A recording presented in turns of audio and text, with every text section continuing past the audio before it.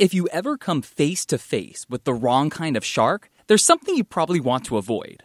Just a hint, they're long and really sharp. But now, researchers at Stanford say those same razor-like teeth are offering critical clues to how threatened species may be different from their non-threatened relatives. But of course, there's a lot of function in the shape of a shark tooth because that's really where the shark meets the world. Jonathan Payne is a researcher and senior fellow at the Stanford Dorr School of Sustainability. He says subtle differences in the shape and characteristics of the teeth can be an indicator of key traits ranging from body type to what the shark was eating during its lifetime. And because sharks have cartilage skeletons rather than bony skeletons, in the fossil record, the only part of the shark that's really hard and preserves well is the teeth. Lead author Mohammed Bazi compared 1,200 samples from roughly 30 species, including bull sharks and oceanic white tips. All are members of a genus considered threatened by international experts. But Bazi says species with the most unique characteristics and feeding habits appear to face the highest risk of extinction. What our analysis show is that, which demonstrate how extinctions act not merely to reduce the number of species,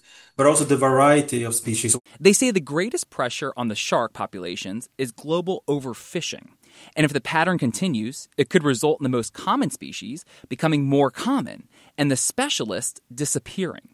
It's unclear what the consolidation could mean for specific ecosystems, but researchers point to the unintended consequences of events like the overhunting of sea otters off the California coast, which helped fuel a population boom of purple sea urchins blamed for decimating local kelp forests.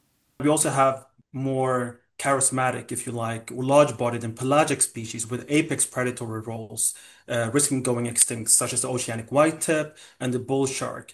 These species, of course, help ocean ecosystems stay balanced and healthy, and their demise, we hypothesize, could have ripple effects in the environments that they live in. They're hoping the study may add urgency to international efforts aimed at protecting endangered shark species, providing new evidence of vulnerability hidden in their legendary jaws.